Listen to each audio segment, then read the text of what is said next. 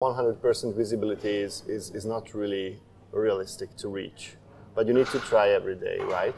The gaps are existing, and the gaps are always appearing, isn't it? But you just need to find the gaps before the hackers do. What are the key steps of finding these gaps as soon as possible? I'm really glad you asked the question this way, because many people think about it this way. And the reality is that when it comes to visibility, you have to be at 100%. Really? And you cannot have 99.9% visibility. With our tools, we can get to the millionth precision. An example, we were reviewing a very complex ERP. There were over 4 million access, and there were 4 missing. And we found that there were 4 missing that were unaccounted for, and we found all 4. And that's 4 in 40. It was, well, I don't remember 4 or 40 million, but let's just say the smaller number. Let's just say 4 million. Okay, 4 million. So 4 out of 4 million. 4 out of 4 million, pretty good batting average, right?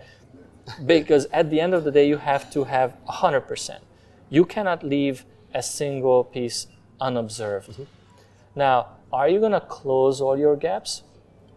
If those 4 accesses, for example, are incorrect, but they're medium severity or medium security level, or from a compliance standpoint, they are low sensitivity, then basically you may say that you're okay with that. You accept that risk, but you need to know about it. So knowing about it and fixing are different, and that's very often confused. So your visibility, your observability needs to be 100%. Okay. And then, can you fix everything?